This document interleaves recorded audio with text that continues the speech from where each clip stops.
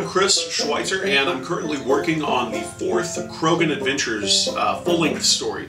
This one is set in 1920 in Warlord era China, and it features a crew of circus performers that travel aboard a tramp steamer that collect artifacts and curios from port to port for a sort of Ripley's Believe It or Not style museum. This puts them afoul of a lot of people who don't necessarily want those artifacts collected, and in this case it's particularly nasty in general.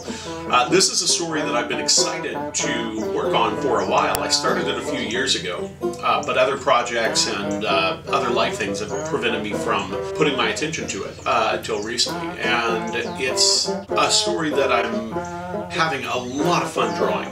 Many of the projects that I've undertaken lately have been very deadline focused, and although I'm working at roughly the same speed, regardless of what project I'm working on, there's always that stress in the back of my head of, am I moving fast enough? Am I accomplishing enough each day?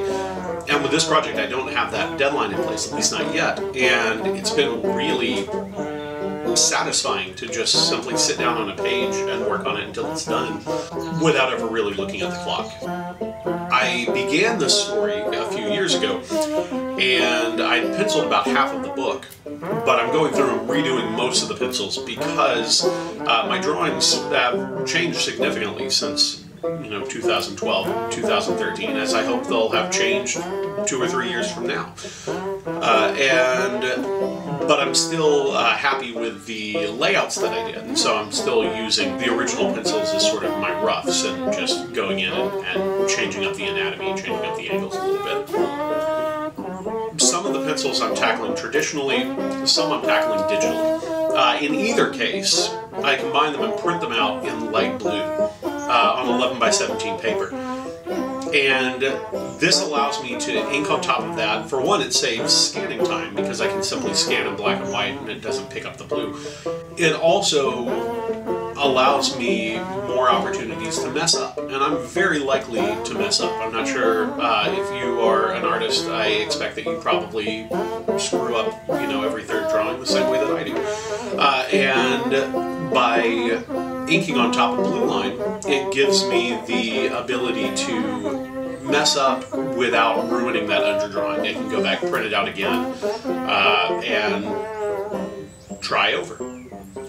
I'm coloring digitally as well. I am moving away from the cell shading style of coloring that I have done in the past, and I'm trying to use more flat colors and to draw in a way that the drawing conveys the sense of form that I used to indicate using shadows in the colors. The only time I'm using cell shading now is when there's dramatic lighting, if there's a particular plot-centered light source that I want to convey. Some of these pages are really detailed, and that's taking a while, and that's okay. I'm really excited to be working on this book, and I hope that you are as excited to read it.